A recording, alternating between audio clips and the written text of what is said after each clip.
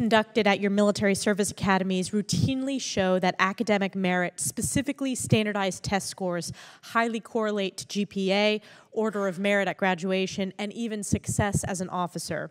However, Admiral Buck, the Naval Academy is the only service academy that still does not require standardized test scores on their applications, citing, quote, barriers caused by COVID-19 and likewise the disruptions for students who plan to apply for admission.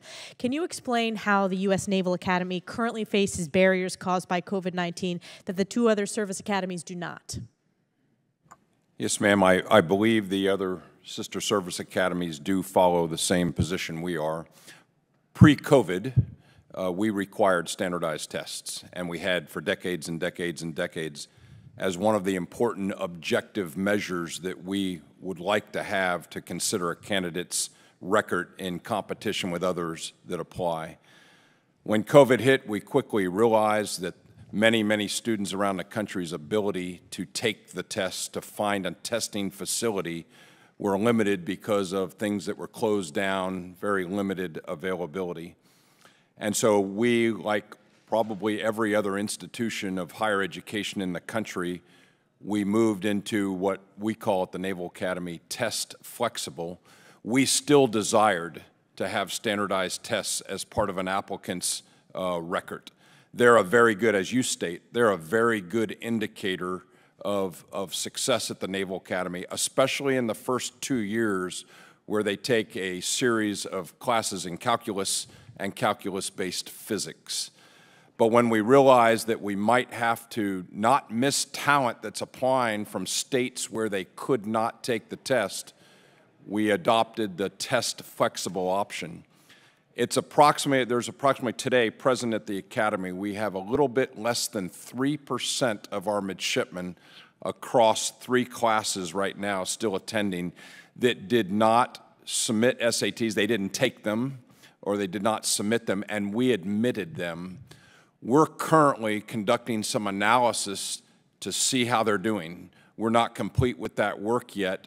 And when we conclude that analysis, that's when we're going to begin to determine whether standardized testing should still be an objective measure that we demand or whether we move away from it. But that jury is still out, ma'am, because these students are still progressing through those calculus classes and calculus-based physics. And Admiral, you are aware of the language in the NDAA on this issue of requiring standardized tests for all military academies, are you not? As I understand it, ma'am, in the NDAA, as it's drafted, there is language for that. Yes, ma'am. That's correct, with unanimous support that will require all of our service academies. So we believe it's important to have a fact-based, fair, and equal opportunity to succeed at our academies and make sure that we are identifying the absolute best and brightest talent nationwide. So thankfully, I led that amendment in this year's NDAA alongside Senator Tom Cotton that will require all of our service academies to consider standardized test scores in their applications. But it's not just the Naval Academy that has problems in the admissions process, because I do think we all know we're in a post-COVID time. We should return to requiring standardized tests. But also a RAND study done at the Air Force Academy clearly showed that the Academy's selection panel score was working in the opposite way as intended. And according to the study, the relationship between the selection panel score and academic success was significant, but in the wrong direction. Higher selection panel scores were associated with a much lower likelihood of academic success at the Air Force Academy. What is your comment on that, Lieutenant General Clark? Yes, ma'am. We are very diligent about creating an academic composition for every one of our applicants to ensure success at the Air Force Academy. We hold to our weighted values that we look at for every cadet, and that gives us an indication as to whether or not they're going to succeed. But we also look at the whole person. We look at every aspect of them, their background, their life experience, their socioeconomic status.